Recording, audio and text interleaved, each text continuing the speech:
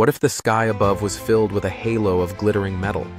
In 1963, scientists made this a reality with Project West Ford, a Cold War experiment that turned the upper atmosphere into a giant radio reflector.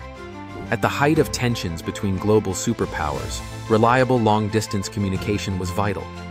Fearing that undersea cables could be sabotaged and natural ionospheric conditions might disrupt radio signals, the US launched 480 million tiny copper dipole needles, each just 1.78 centimeters long, into orbit.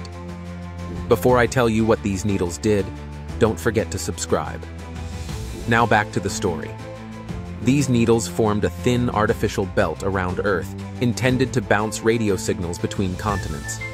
The project's planners believed this would ensure uninterrupted communication, even if all other channels failed. While the needles did successfully reflect radio transmissions, the experiment was controversial. Astronomers worried about the impact on observations, and environmentalists feared long-term space debris.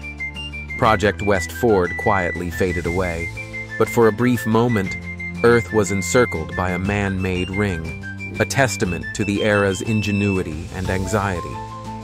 Did you subscribe yet? It doesn't cost you anything, but it helps me keep putting out videos.